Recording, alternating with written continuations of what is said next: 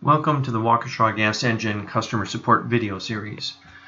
This particular video is on EngCalc and specifically running the program and saving files. Please watch one of our previous videos where we instructed you how to download the program from the INNIO portal and load it onto your computer. Now, in running the program, we are going to come over to the EngCalc 4.3 folder where we saved it. Again, remember, it cannot be saved on a cloud-based storage like OneDrive. It must be saved to your hard drive. And the two files, the data file and the EngCalc program, need to be saved in the same folder. That way the links between these two programs work properly. So when we double-click on our EngCalc program, it will open in Excel. Remember, you need to have Excel and a PDF reader in your hard drive software. So once the EngCalc program opens, it's pretty intuitive to fill in the cells. Some cells have pull downs, other cells you enter in your selected data. So we can select power gen, mechanical drive, and gas compression. We're going to do a gas compression example today. We can select our engine family. When we do that, it will automatically populate the engine models within that family. We're going to do an example today with a 7044 GSI S5.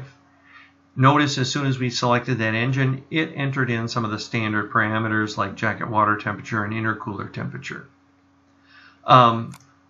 Inlet air temperature, that's one of those fields that we enter in based on our site conditions. We're going to enter in a relatively high temperature of 130 degrees and an elevation of 1,000 feet.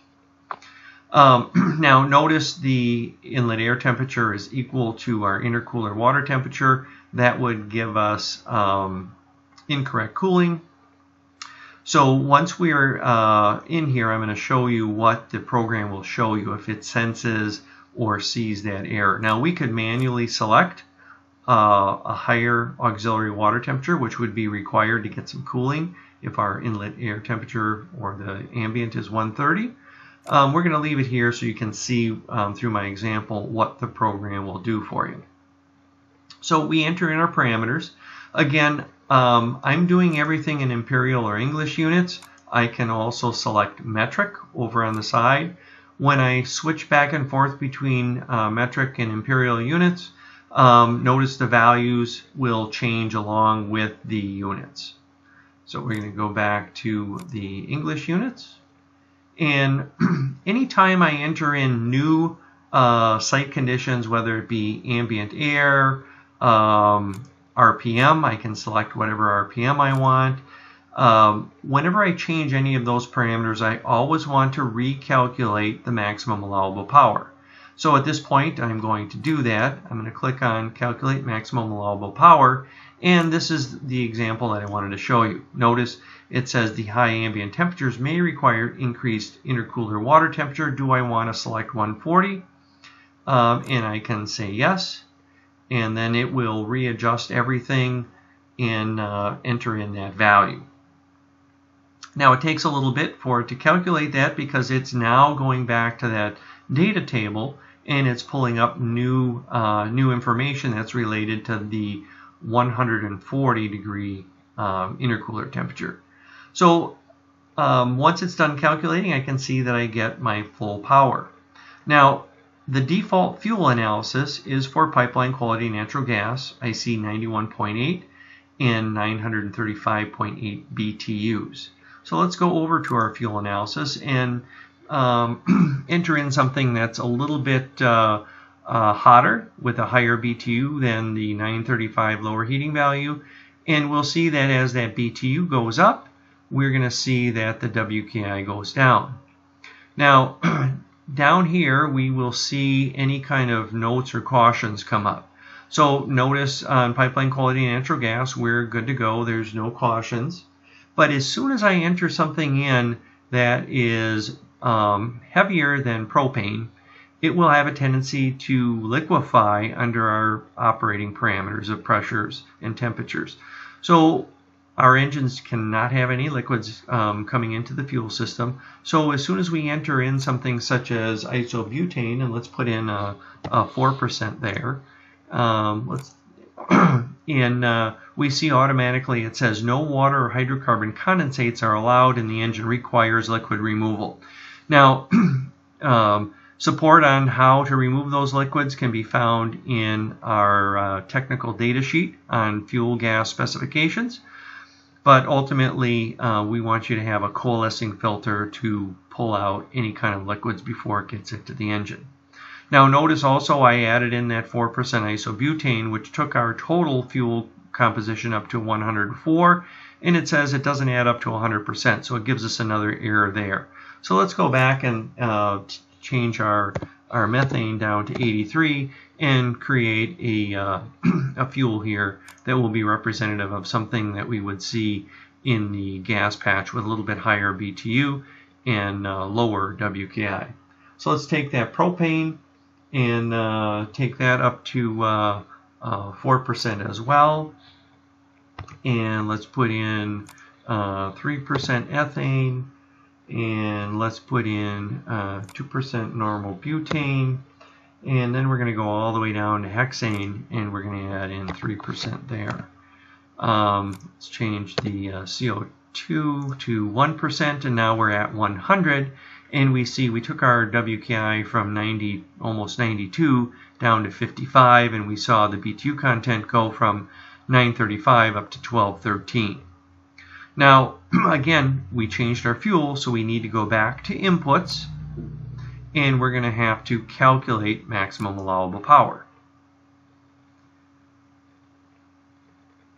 Now, while that's calculating, it's important that anytime, again, we change the operating parameters, that we click on the calculate maximum allowable power. So here we see that fuel change gave us a D rate of almost 100 horsepower, took us down to 1806. Now I know that the Series 5 engine has a very good fuel tolerance, and that 55.2 should not give us a D rate. So what I suspect here is our inlet air temperature at 130 is what's contributing to that. So we're going to take that down to 100. We're going to go back to our standard 130 degree intercooler temperature, and we're going to re-click on that calculate maximum allowable power, and we will see that it's calculating, pulling up new data tables, and it takes us right back to the 1900 horsepower. So it's not the fuel alone, it was the fuel and the high ambient air temperature, which required us to use a higher intercooler temperature, which gave us that D rate. So make sure that you enter in all of the parameters correctly for your site to see if you actually have a D rate. So now what we're going to do is we're going to go to the performance data sheet. Now the performance data sheet, it will show us our general site conditions, and then it will give us our power, if there's any overload available, what our heat rejection numbers are, induction airflow, exhaust temp, all related to the specific operating conditions which we entered in. The emissions out, that will be based on what parameters we selected for the catalyst. Now, it defaults to customer catalyst, so these will be engine out. Notice that's engine out. We can select the default of grams per brake horsepower hour, or if we want to look at one of the other units like milligrams per normalized meter cube, we can do that. I can adjust my O2 reference between 0 and all the way up to 15%. So I can select that and it will give me the appropriate output in milligrams per normalized meter cube. Now we're going to default back to our grams per brake horsepower hour, and then we're going to actually go back to our inputs, and now let's select our catalyst. So over here we had customer catalyst. We can now select one of the two impact options. We're going to select the 0.15 gram NOx 0.3 CO, and we're going to come back over and we're going to view our performance data. Now it's pulling data from that other EngCalc data file. That's why they have to be in the same folder. As it's doing that, requested power 1900 cannot be met, but that's okay. Just click on that. Notice it said 1900 can't be met, but we can make 1900. So sometimes the EngCalc program will have a little bit of a glitch. Just accept that and it'll give you what your maximum power is over here. So now we look at our engine, our emissions, and now we see, instead of saying engine out, they say catalyst out. We have 0.15 and 0.13, and then all the other emissions associated with that. Now, the next thing that we're going to want to do is we're going to want to save that, that engine data. Now, when we save the engine data, it will save it as a PDF. Now, it will automatically save it in the same folder where the EngCalc files are kept. And we're going to label this test 1. And it's going to save it as a PDF file. We're going to click save. It's going to tell me that PDF file was created. And we can go back over to our EngCalc folder where we had 3 files before, and now I have this 4th one. Now this 4th one is a PDF. I can open up that PDF, and it gives me a data sheet in a nice format with all of my heat rejection numbers, fuel consumption, my available power at whatever percent I selected. And then it gives me my my emissions level. And again, it will print out whether if I selected an impact option, it'll give me catalyst out. If I select a customer option or a customer catalyst, it will give me engine out. And that's information that you would share with your catalyst supplier if you're sourcing that through a third party, so they know how to spec out the catalyst.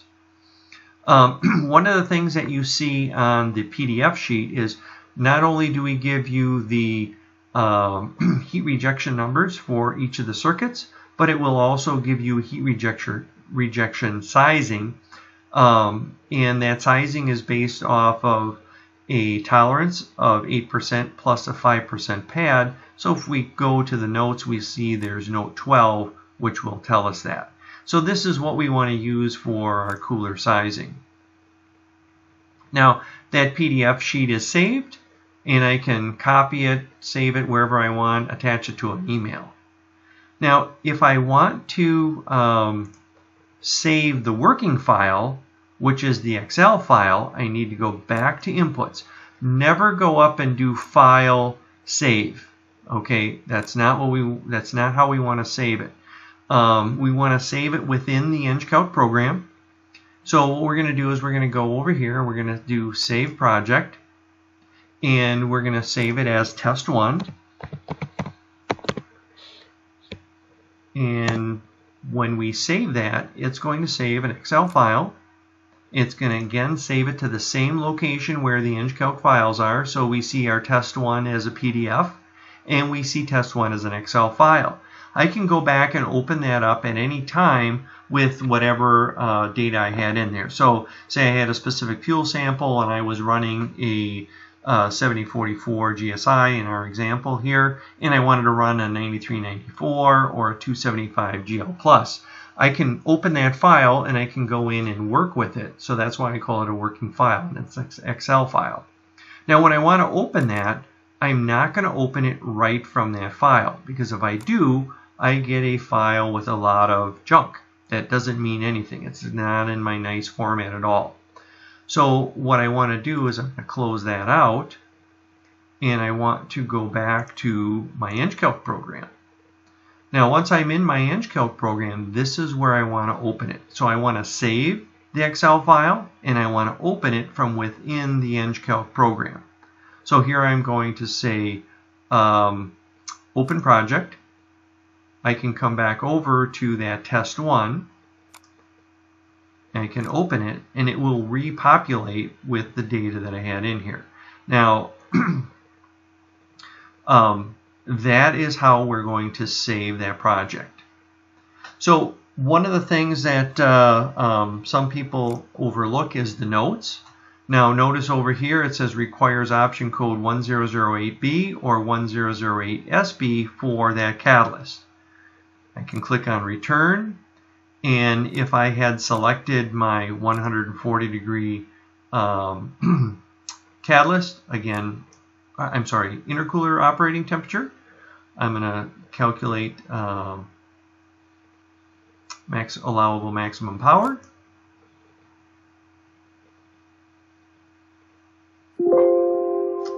I went over to my data sheet. And let's go back to inputs. Calculate maximum allowable power.